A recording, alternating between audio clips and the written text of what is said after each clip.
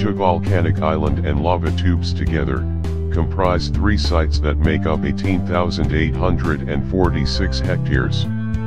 It includes Geomonorium, regarded as the finest lava tube system of caves anywhere, with its multicolored carbonate roofs and floors, and dark-colored lava walls, the fortress-like Songsan Ilhalbang Tufkon, rising out of the ocean, a dramatic landscape, and Mount Hala, the highest in Korea, with its waterfalls, multi-shaped rock formations, and lake-filled crater. The site of outstanding aesthetic beauty, also bears testimony to the history of the planet, its features and processes.